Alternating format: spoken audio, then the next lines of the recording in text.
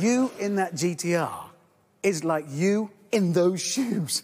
Ridiculous! Says the man in the jacket woven out of 100% pure 1935.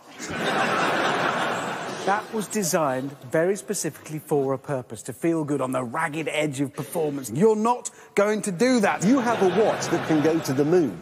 You're never going to go to the moon. They don't make moon boots in your size, but you like having that watch because it means it is a good watch, and it's the same with the car. You're just being a Thank you. And you've got a like a baby one.